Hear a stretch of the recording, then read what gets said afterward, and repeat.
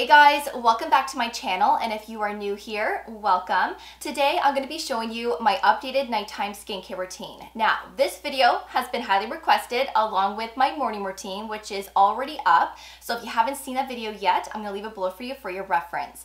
A lot has changed with my nighttime routine since the last video that I uploaded back in February. I do like to test out new products, I do like to switch things up, and I'm always looking to improve my routines based on my skin concerns. So my skin concerns are redness, discoloration. I'm looking to improve texture, tone, brightness, to treat premature aging, and of course to help with breakouts because I am breakout prone. And this little routine that I have going on is one of my favorites. This has to be one of the best evening routines I have ever created for myself, and I am just so impressed. So let me show you what I've been up to, and of course the products that I'm going to be talking about in this video will all be linked below for you for your reference and for easy shopping. So let's get right into it, but don't forget to subscribe and ring that notification bell so that you don't miss out on any of my upcoming videos, and please don't forget to give this video a big thumbs up as it really helps my channel with the algorithm. Alright, so I am 35, soon to be 36 in February, and I have combination skin. I am breakout prone and I do have redness. Now sometimes my redness can appear more prominent depending on the season that we're in, and generally during the winter months when my skin is dry, the furnace is on, my skin can appear more rosy. And also depending on the skincare products that I am using, sometimes these actives can also create more of that rosiness as well. So I am using products to tone down on that redness, and it is helping. Am I going to be 100% redness free one day? I don't know. I mean, that would be really nice, but if I can improve my redness just a little bit, then that makes me really happy.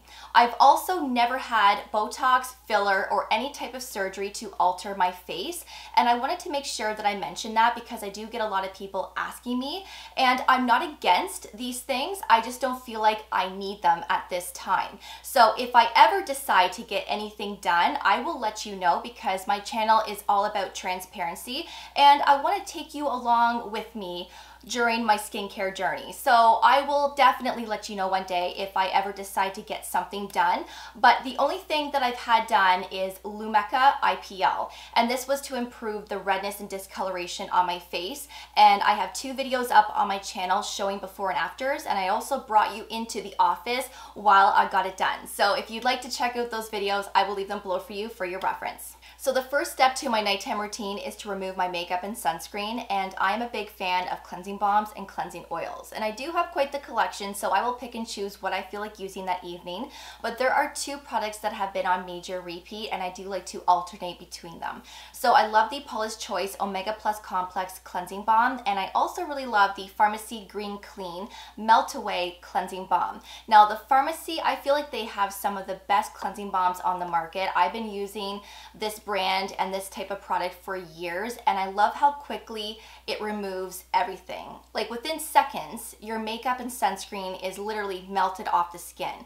This works just as good. It's just, of course, a little bit different brand, different formula, but the same type of idea. So these are my 2 go-tos, but in today's clip, you're gonna see me using the Pharmacy Green Clean. And as you can see here, within seconds, it's removing all of my foundation. It's also loosening up that mascara. The lip stain is honestly completely gone, and this does a good job as that first cleanse, and I highly recommend if you haven't tried it already. The next step is double cleansing, and this is really important because I always want to make sure that my skin is really clean before I go in with my skincare products.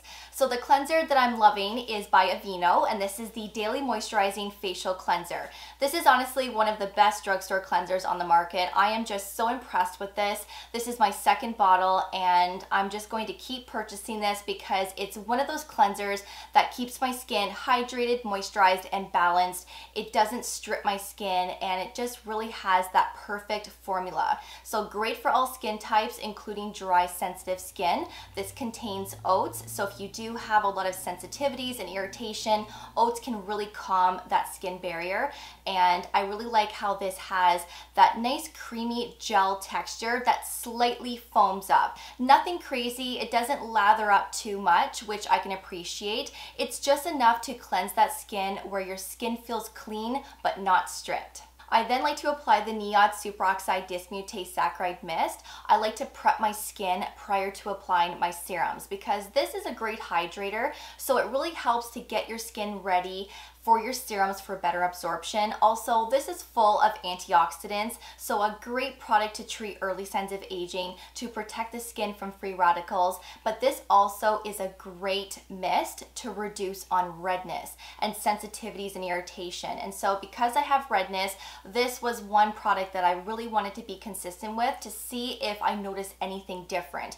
And I have been using this every day, twice a day for the last several months, and I can truly say this has really improved my redness. Also, this is just so hydrating. So this is a must-have in both my morning and evening skincare routines. So while my skin is still damp from the NIOD spray, I then like to go in with the Ordinary Amino Acids Plus B5, which is a great hydrating serum, but this is also very repairing as well. So this is one of those products that always needs to be in my morning and evening skincare routine because it really has improved my skin in terms of hydration.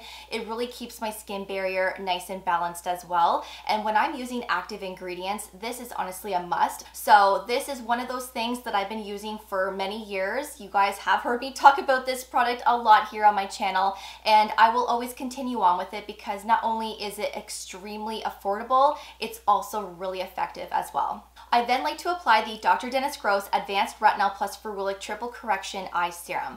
I just put a little amount on my one ring finger, I tap my two fingers together, and of course I spread it across both eyes, on my eyelids, underneath the brow bone, and I tap everything in. This is honestly one of the best eye serums I have ever used to treat early signs of aging, to soften those fine lines, to keep the skin nice and smooth and bright. This is also an eye serum that prevents milia, so if you are prone to them, this is going to be excellent to incorporate. A couple years ago, I had milia and it took a few months, but this eye serum completely diminished it. And generally when we have milia, we have to get them professionally removed by a dermatologist, and I didn't want to do that. So this eye serum completely diminished it, and I've been using it ever since. This has retinol, bakuchiol, there's peptides in here, there's also AHAs to keep that skin nice and exfoliated. Honestly, this ingredient list is super impressive. So once the eye serum is applied, I do like to put an eye cream on top of it to lock in the hydration. So I'm using the Dr. Jart Ceramidin Eye Cream. I love this. This has ceramides to strengthen and repair the skin barrier. It also prevents moisture loss, and there's also niacinamide in here, so I do find this to be quite brightening. So if you have dark circles, I think that you would really like this. So anytime I am using an eye serum that contains active ingredients like a retinol, AHAs, I will always put a moisturizer on top of it, whether it's an eye cream or my face moisturizer, which I've done many times.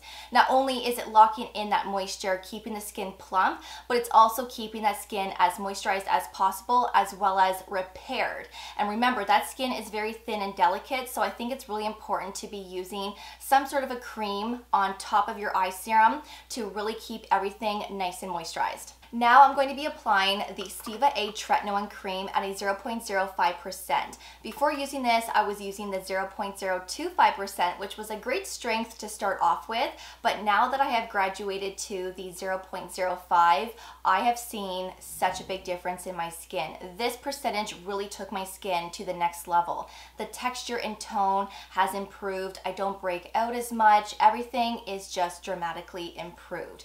So I apply a pea-sized amount to my finger, and then I like to distribute it evenly across the skin, and then I like to work in sections. So I will start with one cheek and lightly massage that all in. I don't put this underneath my eyes. I will just put it around that orbital bone to treat those crow's feet areas.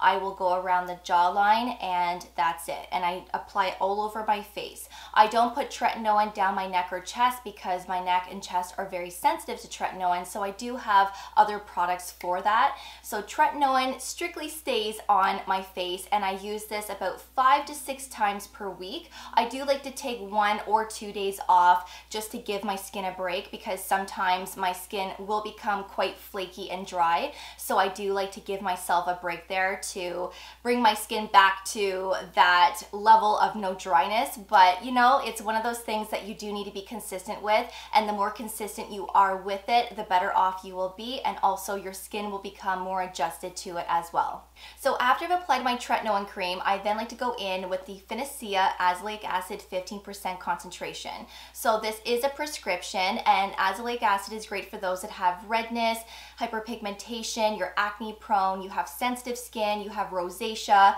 This ingredient can be wonderful to incorporate. Now, since I have redness and since I am breakout prone, I wanted to get this prescription and pair it up with my Tretinoin.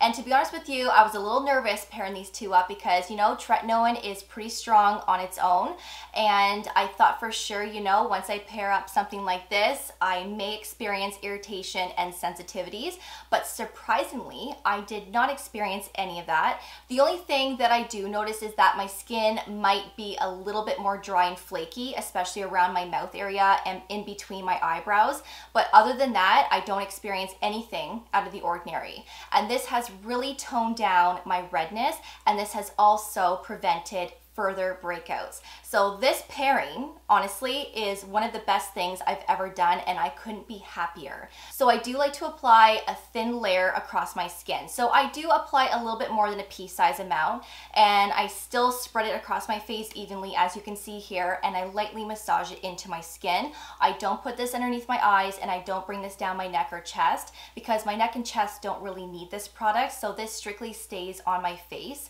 And this is also a very moisturizing formula as well, surprisingly, and I am so impressed. I really love this product. So I love a good neck cream, and I do have a few options that I like to use, but lately there are two products that I've been most consistent with.